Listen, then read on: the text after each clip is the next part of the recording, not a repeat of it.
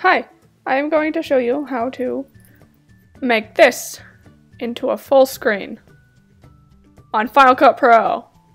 Yeah. Okay, first you select it and make sure you pause it. And then you'll make sure it's under video. And you go down. Under crop, there's this button that says distort. You want to press that button right there, and then right there. Bring it over there. And then bring it over there.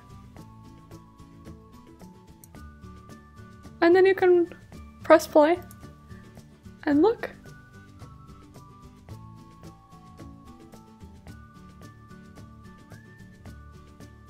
Yeah, it's full screen. Well, that is what it looks like when it's not. Let's do it again. Select it. Make sure it's on video. And then press distort under crop. And then make it bigger. And it does stretch out your video, but at least it's not a small screen and you can see it. It's so amazing. I'm so excited that I found this out. Yep.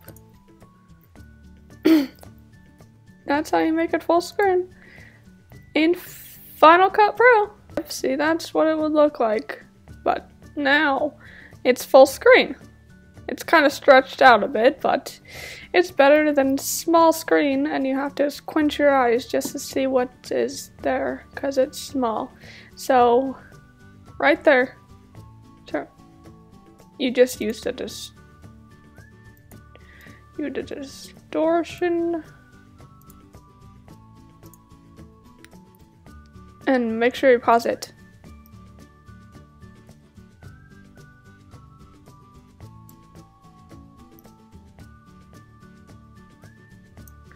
Then it looks great. It was that easy. Looked at the tools in Final Cut Pro and just guessed at it. How to fix vertical cameras that are from Apple iPods, iPhones. If you set it vertical, then this will happen. But now you can fix it on Final Cut Pro. Alright, thank you for watching. Bye.